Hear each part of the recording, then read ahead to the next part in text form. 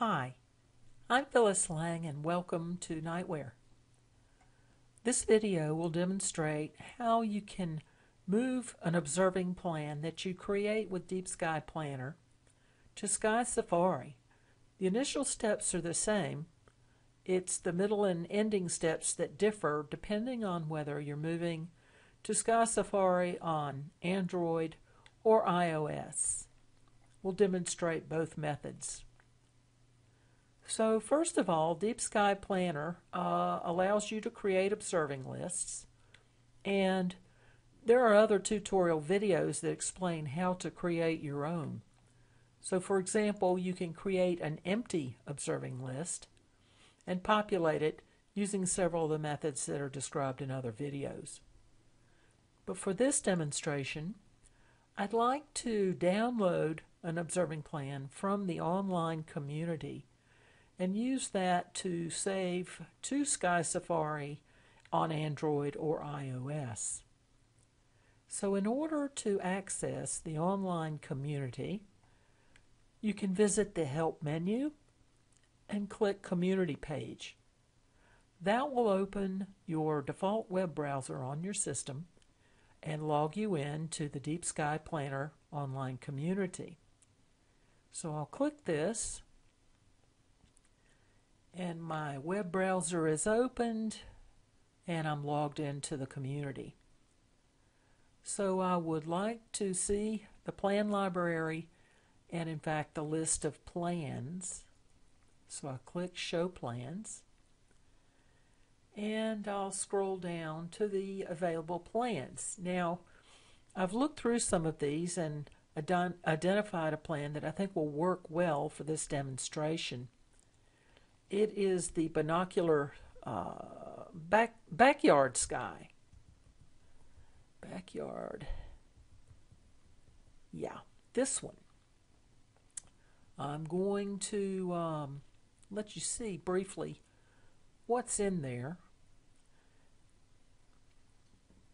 And I'll move this over a bit for you. The static data, the most important static data in the observing plan is shown in this view.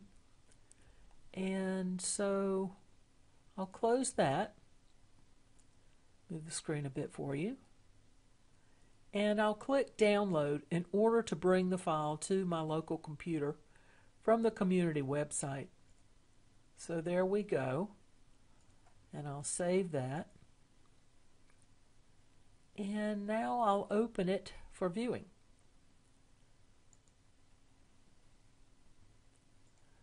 I'll use the most recently used file list to open the plan as it appears in Deep Sky Planner.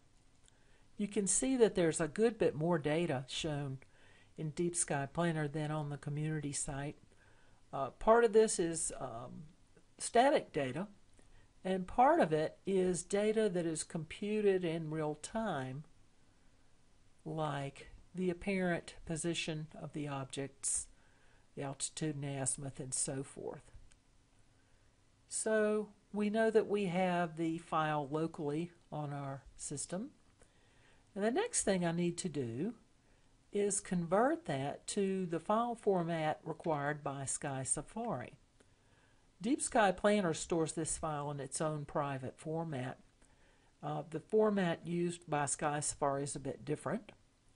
So to do the conversion, we'll choose Export, Observing Plan, and since Deep Sky Planner can save observing plans in multiple formats, we need to select the SkySafari format, which is this one.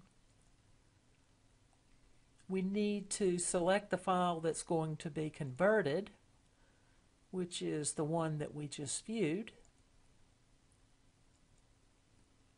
And the file name for the exported file is generated. It needs to have the SkyList file extension for it to be understood by SkySafari. And I'll just leave the rest of this, the folder location and the file name, the same. You can change those if you like, but I'm going to leave them the same for this demonstration. So we'll click Export, File, and Save. And you can see the results of the export here.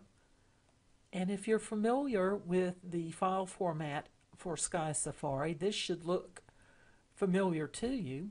If you don't know anything about that format, it's okay.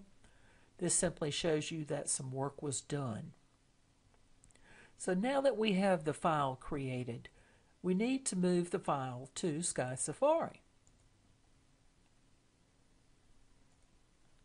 Okay, so now I have an observing plan file saved in SkySafari format. The next step will be to transmit the file to the Android device. And the only way I know to do this is to connect the Android device to the Windows system so that it looks like another drive. And after I'm able to do that, I just copy the file into the proper place on the Android device. The problem becomes finding the Android device.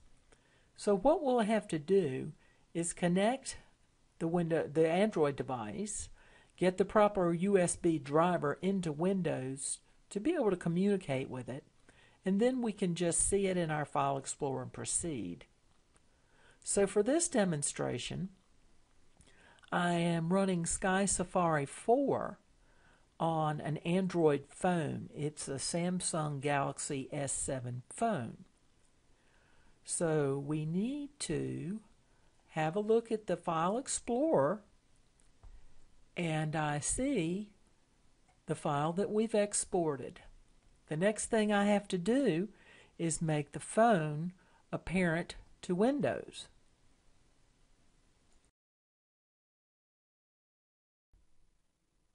Okay, I've moved over to the Android phone and I've attached its charge cable. The micro USB end is in the phone, and the other end, the raw USB, is plugged into the computer. Now I need to tell the phone to use the charge cable not only for charging but additionally for file transfer.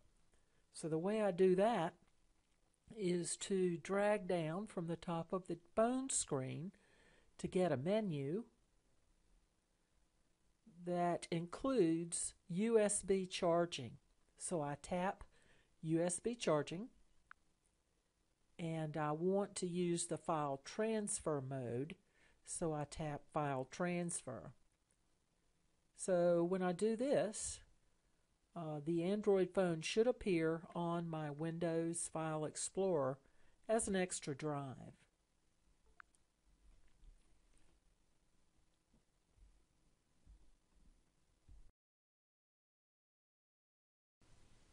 And now we return back to the Windows File Explorer, and we can see the Samsung device, which is the phone, is now showing up in File Explorer. So I'm going to copy the file that we want to export, and I'm going to paste it in the Samsung phone. So I need to scroll down to the SkySafari Plus folder and place this file in the Observing Lists directory. So I'll paste, and there we see it. So now the next step is to return to the Android phone, start SkySafari, and see whether it discovers the new Observing List file.